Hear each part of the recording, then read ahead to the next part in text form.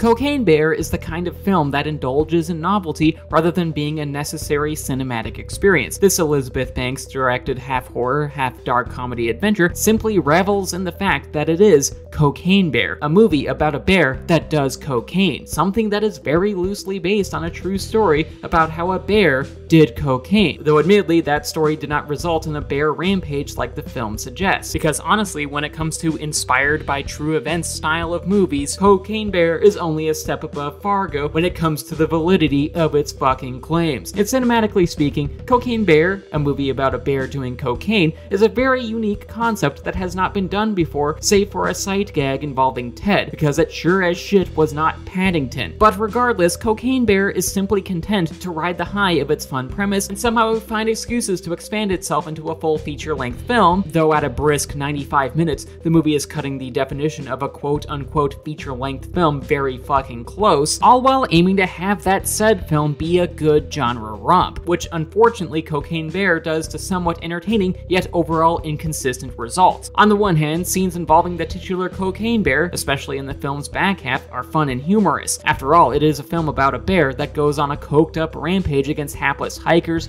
punks, park rangers, drug dealers, EMTs, and etc. There's just an unconventional aspect of this idea that is exciting for a movie. But on the other hand, Cocaine Bear's actual story and setup to these eventual violent and bloody payoffs feels very lackluster at times. Sure, the narrative does have an interesting setup. In the 80s, a drug dealer chucked millions of dollars worth of cocaine off a plane over the state of Georgia and onto Blood Mountain, a noteworthy Appalachian locale, which then causes drug dealers and cops to converge onto the location, all while unsuspecting innocent bystanders, including 2 runaway teens and one of their parents, all in their own time, come across the cocaine and a bear that is fueled by blood and the aforementioned cocaine, which as far as ideas go is pretty fucking awesome, because as far as cinematic experiences go, this premise just sounds like an overall enjoyable yet silly time at the movies. But there is an issue here. See, a lot of these characters aren't very well fleshed out, and some of them are just downright unlikable. For a few examples, Sari is very one-note in how she wants to just find her daughter and save her from a bear, which yes is a very understandable motivation, but still I would have liked to have seen more characteristics from this character than her just being a single mom and the occasional mentions of her occupation. Eddie is also very one-note in that he's depressed, though at least he does have a very decent arc. Bob is kind of a dick cop that hits on a woman under his command, and Ranger Liz is trigger happy and wants one of her fellow rangers to rail her with his big lumber tree.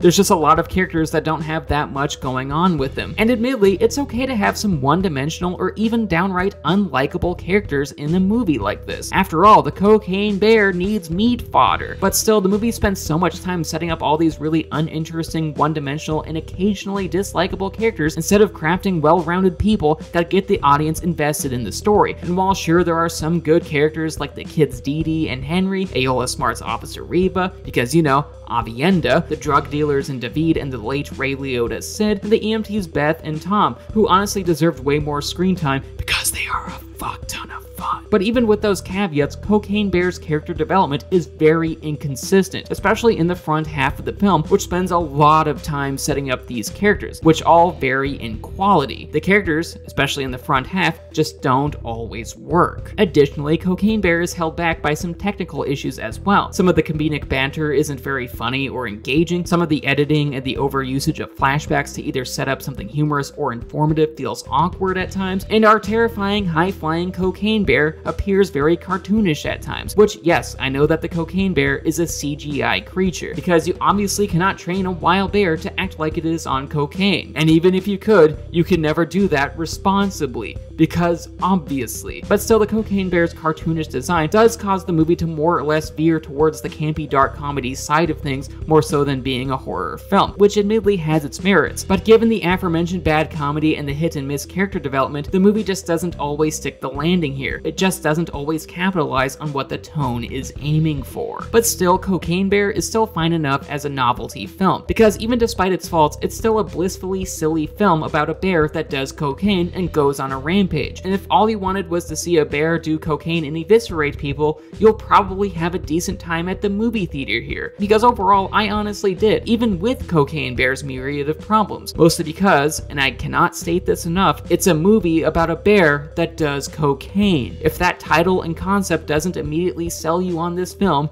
then nothing will. And with that, that was the video. I hope you enjoyed it. Please leave a like rating, share, subscribe, ring the bell, and leave a comment telling me what you think of Cocaine Bear. Also, please consider checking out my Patreon page. $1 a month gets you into this credit sequence, and $5 a month allows you to make quick review and impressions requests. The link to my Patreon is in the description. And speaking of Patreon, I just want to thank my patrons, particularly my high tier ones in Samantha Devlin, Mom, and Morgan. Thank you for supporting what I do. Love y'all.